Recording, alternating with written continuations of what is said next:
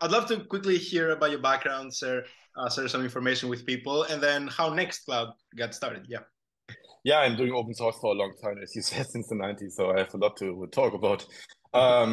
Yeah, but I mean, I have background of as an engineer. I studied computer science, and I wrote like my first code when I was, I don't know, 11 years old or something.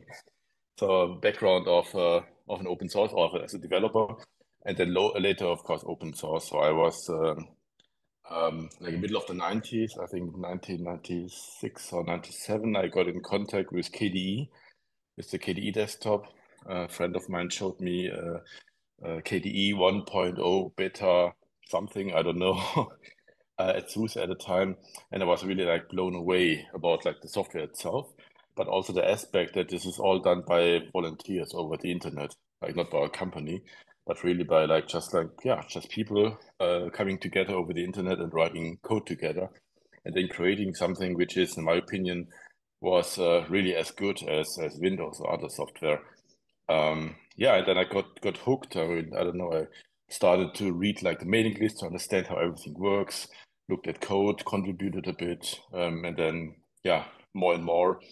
Was also a board member of the KDE EV for some time, and yeah, started a bunch of other open source projects. Contributed to some more, all kind of different roles, and then of course started Nextcloud. Nextcloud is like the most successful of my ideas of the code I did and the communities I created. It's a bit like over 6 years old now, getting close to 7 now. And of course, it's an open source solution for protecting privacy and security of people working together and communicating over the internet, which is, as you said, is always for me the most important thing, that people should have like the IT and the data and the communication under control, but still have like great software. That's what we do at Nextcloud here. I love it. Are there some metrics or that you might like to highlight, or something that makes you really proud from the community so far? Yeah. Um, I don't know. I mean, I'm very deep in the development. I mean, I don't write that much code anymore, but I'm just talking with a lot of people and coordinating things. And then you always like deal with problems, you know? It's like, oh, this is not working. There's another bug. This is something we need to fix. And then, I don't know, you really like are deep into like, yeah, how the sausage is made, basically, right? Like really the deep details of the project. But what makes me most happy is then if you talk to people or users of Nextcloud, and then you see that they're really happy. They really like the work, and we have like, of course, millions of users all over the world using Nextcloud on a day-to-day basis, and yeah, this makes me very happy. Also, there are a bunch of organizations who are doing really humanitarian work. I mean, from the Red Cross to just a bunch of NGOs, people in Asia or in Africa who couldn't afford like commercial proprietary software using Nextcloud. It makes me very happy. Even like some humanitarian organizations in Ukraine at the moment using Nextcloud for their logistics. And this is what makes me very proud. This makes me very happy. So that actually all the work is that yeah goes into Nextcloud is actually making the world a little bit better. So that's a good thing. Thank you for spearheading all this effort over the years. And today, the organization, what does it look like in terms of the number of people working full time on Nextcloud, the number of contributors? Yeah. Yeah. Yeah. So this is interesting. It's like because I have this long, lots of years background of working as a volunteer for open source project for KDE, for example. There's no company behind it. It's just a 100% pure volunteer organization. Um, but when I started Nextcloud, I thought that the combination is probably something that makes sense. So we have a lot of volunteers also at Nextcloud, but there's also a company where we pay people to work like full-time contributing code to Nextcloud. And that's something which I think in our situation here works very well. But you have to do it right, the right balance between both sides. So you asked about the numbers. If you look at it's hard to measure open source, like metrics are hard to measure. But if you look at GitHub, then you can see that we have over 2,000 contributors to the core of Nextcloud alone. So really, it's really a big community.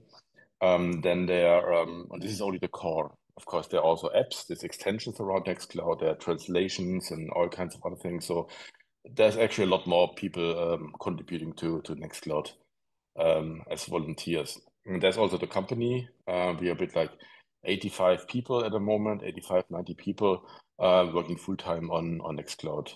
And this is something, yeah, that is paid by support and subscriptions that we sell to big companies where we get the money from, and then we're able to pay for the development of this open source software. I love it. I love it. Could you maybe take us a step back earlier on how you approached monetizing such a project and maybe challenges you faced there, or if it was simple? Yeah. Yeah, I mean, this is such a gigantic, huge topic. I cannot cover this in this interview, but like to find to monetize or to create this business model about open source is it's a gigantic topic with, Mhm. I don't know, I'm thinking and working in this area for, I don't know, 15 years in different roles in different organizations. Um, so I'm really happy with the situation where we are with Nextcloud at the moment, but it was really, really a lot of work to get there. So what we do at the moment is that we are following the business model that Red Hat and SUSE and MariaDB and several others has, which in my opinion is the only really good working open source business model, which is like selling support subscriptions. So the software is open source. There's no open core. There are no proprietary pieces. Everything is in the open, and you can use it. As I said, millions of people just use it.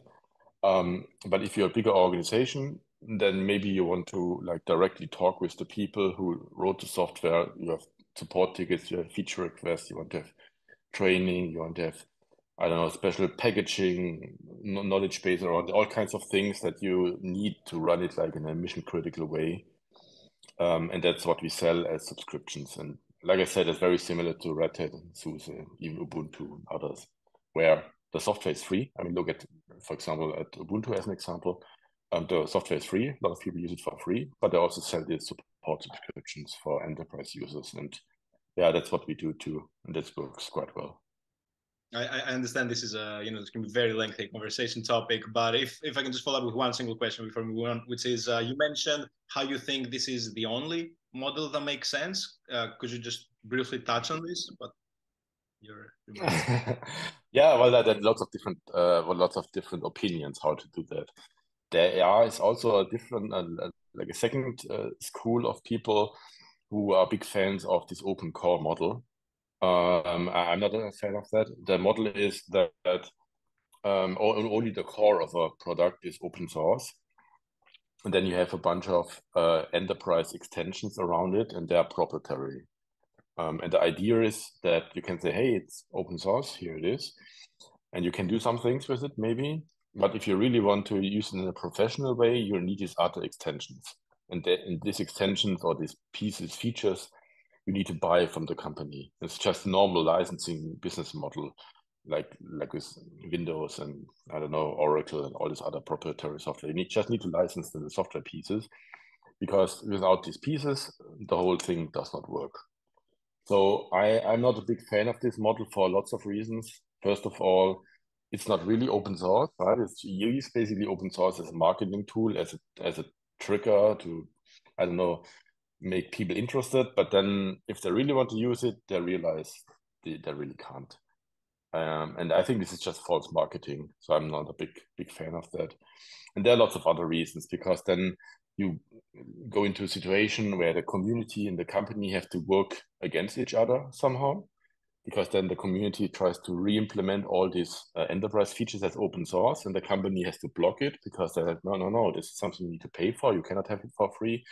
And this just creates all kinds of messy situations. And I'm just not a big fan of that. I really like the support model more. I appreciate hearing your thoughts here. Thanks for sharing. And with 30 years in this space, would you say that something as of late is different? If you probably point your finger at it, I mean, commercial open source today, we wouldn't be having this conversation 10 years ago necessarily. So what's different today? Yeah. you describe it, yeah. Regarding commonization or overall in Regarding open source space? commercialization of open source and the ecosystem broadly, the use Yeah, of open source by industry, all these things together, yeah. yeah. I mean, the use of open source, of course, has exploded. I mean, this already started in the 90s with Linux itself, of course, as like the first or only real free operating system, which made it possible that everybody can run like an internet server, which made the growth of the internet possible in the first place. Because yeah, without open source, everybody would have to buy like, I don't know, like a Sun server, Sun workstation or something like that, which was crazy expensive. So this would not work. And of course, since then it really exploded. Like most of the infrastructure nowadays, like I don't know, databases, application servers, frameworks, containerizations, lots of those infrastructure in the middleware basically is open source nowadays, and this is a real shift. So open source is now. I don't know how you can really fully write like software nowadays without using any open source components. It's really in the middle of everything. Yeah, and of course the communization is something that really got big now, but with lots of different models. I mean, as I said, some I like, some I don't really like. There's also some weird models. I mean, if you look at, for example, at Android, that's still a huge success story, right? Like Android is like billions of users, and it's open source. But the problem is, of course, again, it's not really open source because if you just go to your shop and you buy an Android phone, then the software that's actually on this phone is not open source. It contains some open source components, but it also has some proprietary components, drivers, Google services, all kinds of things. So it's really interesting. It's really interesting. Yeah, Is there, it's is hard to say there, how it goes in the future. is there a prediction about the future, or maybe somewhere you personally would like to see things going? Say it's 2030 now, like, yeah, what do you? Yeah. Predictions, I'm not really sure. I'm not really good with that. But something that I'm thinking a lot lately is the whole explosion, the whole hype around AI and machine learning. Just because something the last few months with ChatGPT and this other services really got very popular. And I'm thinking a lot about this and what this means for open source, because like forever I was fighting for, yeah, open source, like having the source code freely available. But with machine learning, the interesting part is actually not the software. The software part is quite boring. The interesting part is the data, the training data and the model, which is, yeah, nothing to do with software. It's data, basically. And I think it's a bit of a threat to the open source movement. And we really have to expand the definition of open source also in the areas of machine learning, data, ML models, and other things. Because otherwise, in the future, like you ask in 30 years or 10 years, I don't know, in a few years, we still have the software, but we cannot really do something useful with it. So like data is an interesting focus area. Absolutely, and how accessible the data is, and who's all of it. Absolutely.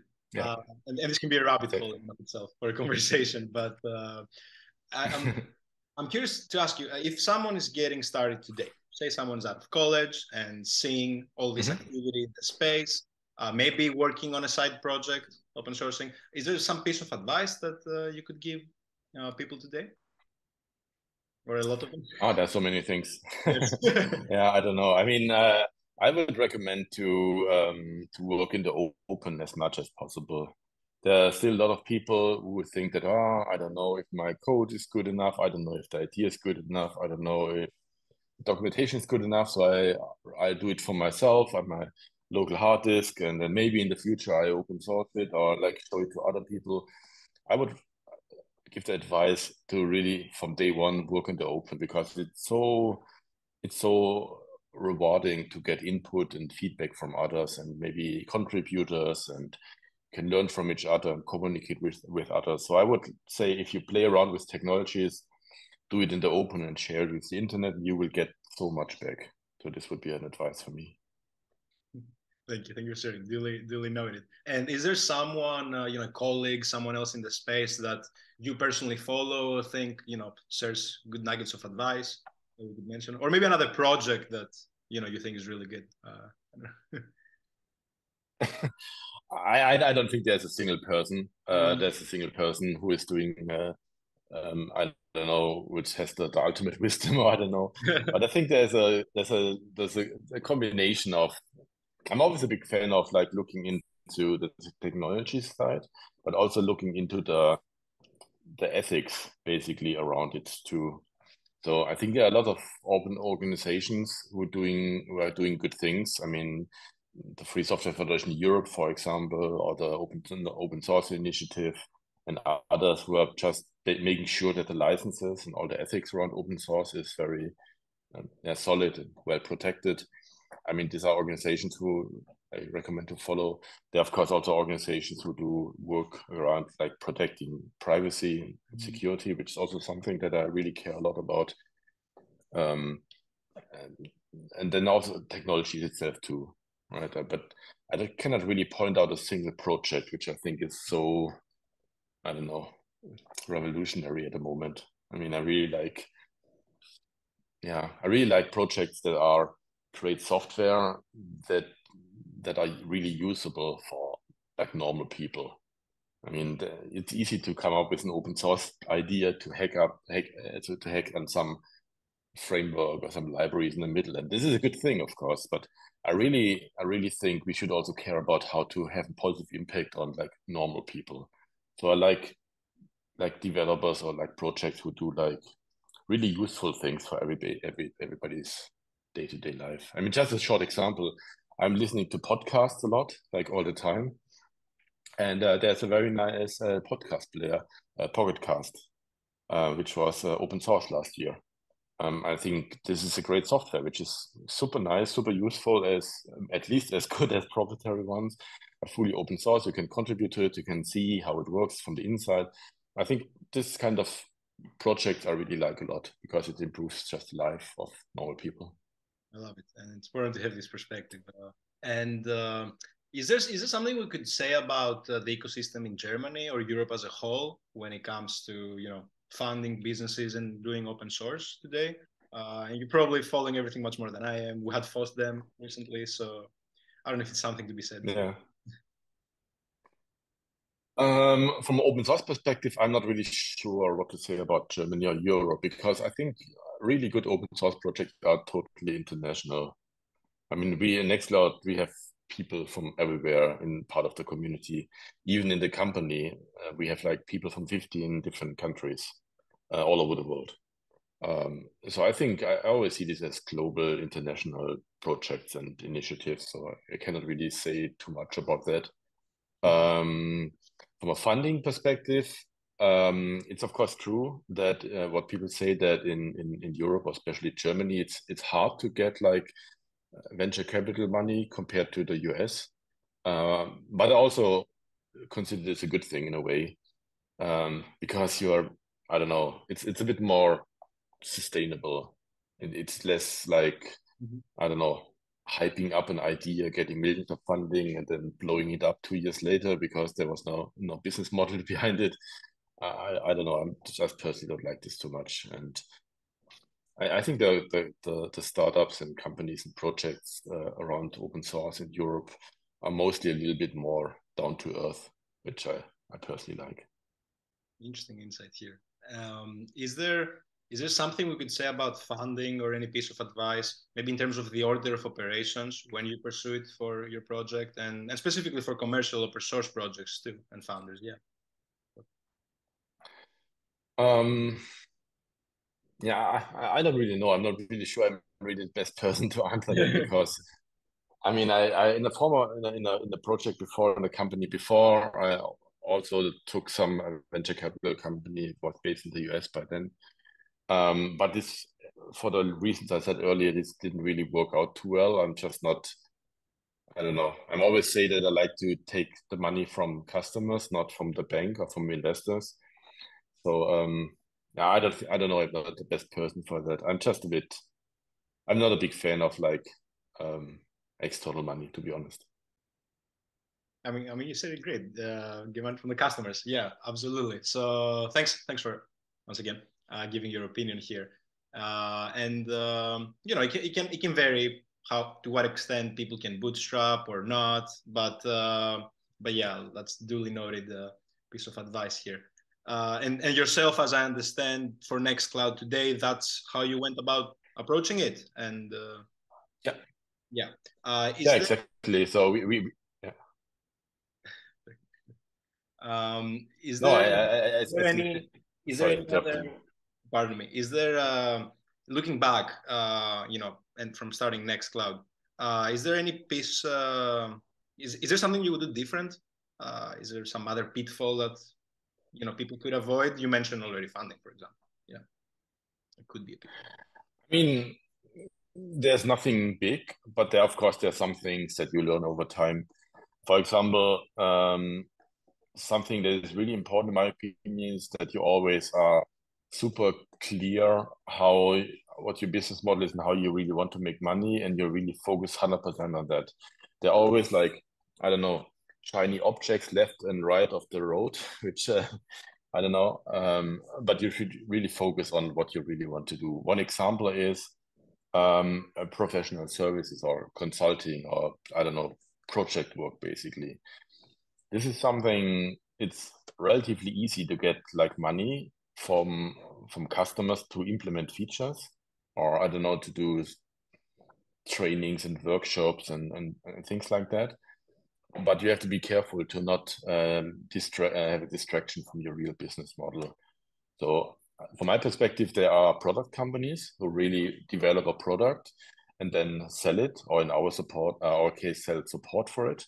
Or there are consulting companies who do just work. They're just developers for hire. And there are not a lot of examples, actually, I can think of none, of successful companies who do both in parallel.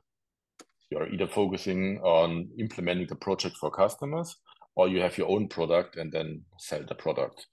And from my perspective, you should do the product part is more sustainable. And this is where you should focus on. Absolutely, and it might be a tension to navigate early on when if you choose to bootstrap until you get to the point where the product has to be sustainable. Maybe you need to do some contract work on the side, or even better with your customers, offer some services. Yeah, but be careful not to go too deep into that offering services approach. Yeah, there's obviously a chicken egg problem. And the bootstrapping is not easy. I totally agree, but yeah. Is there something in the roadmap of Nextcloud for this year that you might like to briefly talk about, or a milestone? I mean, yeah. Yeah, we are planning, and not only planning, we are doing and developing great things at the moment. I am just personally not a big fan of pre-announcements, so I don't really like that. But we actually planned like a huge announcement in the second half of March, in just a few weeks. And yeah, just would invite everyone to check out our homepage at the time. And yeah, we really will do very interesting things around privacy, security, AI, and other topics. Yeah. I love it. So everyone will, keep their eyes on. It's in March. Is there from your kind of like your personal life and navigating the challenges of being a founder and building in the open? Is there any piece of advice there that you might like to share with people? I know it's very open ended, but you know. Yeah, exactly. Where should I start? Maybe, yeah. In terms of managing the community as well, which sometimes might get the best of you. We'd love to hear about that. Because you've been doing it for a long time, and yeah, yeah. yeah, yeah. So first of all, about like being a founder, I would say that you should consider to found a project or a company or an organization around a topic if you're really passionate about the topic, because this is not just a normal job. I see so many people or some people starting companies with their only goal is like to get rich, and this usually does not work because it's not that easy. You really need to put a lot of passion and energy into something to build something up, and that's only realistic. You can only do that if you really care about the mission and the topic and the product at all. And then, yeah, if you really are able to, build up a team with the same passion around it, then you might get successful with it. But the motivation should be to build like a good product, or I don't know, have a real vision behind it. And if the only motivation will be to, I don't know, found a company to sell it later and get rich, then in my perspective, this is not a very good motivation, and most of the time does not work. You really should care about the mission and your customers in the first place. And then you ask about community. Obviously community is a very important thing, because if you start a company, an organization, you're tiny, right? At the beginning, you're one person with the idea. And you don't have customers, and you don't have money, and there's no way to hire someone because you have no resources. And a great way to get out of this problem is, of course, with a community. That is like put your idea in the open, as I did in this case. And then suddenly people come and say, oh, this is interesting. Can I be part of it? Can I work? Can I help with that? And then with the help of the community, you can really get going and make it relevant. But for the community, of course, it's also important that you are super transparent and super fair with them, because community doesn't mean that suddenly have people work for free. That's not how it works. So it really has to be balanced and fair and open, like in all directions. And this is something where open source licenses are, of course, a good thing, because they guarantee that everybody can use the software they build on their own too. Because who would build like as a volunteer proprietary software for a company? There's no motivation. But that's one of the strengths of open source, to make sure that you have this equal playing field between everybody, which is key for building up a community. Absolutely. As of recently, we've been seeing commercial open source, growing and growing, but it's still probably just a fraction of the overall open source landscape. And so is there anything you could say about FOSS and how that is supported today? How, if the sponsorships coming from big companies or individuals like get the job done? What's to say there? Because, yeah. Yeah, I mean, there's so many different situations or scenarios. I mean, we just talked about the company or the commercial open source part, but as you mentioned, there are so many projects where there's no company, which someone just does as a volunteer. And for some, the project might be small enough, then it can be sustainable just as a hobby. But sometimes these libraries are so crazy important that you really need someone looking into it full time, and then it can be challenging. I mean, we had a situation the last few years with like libraries like OpenSSL, which obviously is code where the whole internet is built on top of, but the software that no one really maintained it like full time. It was always just some volunteers. And then the software has like had serious security problems, which is a problem. So there are a number of initiatives to trying to solve that. For example, in Europe, we see a big movement of building up organizations who are funded by the government, who then are sponsoring open source projects. If they're really mission critical.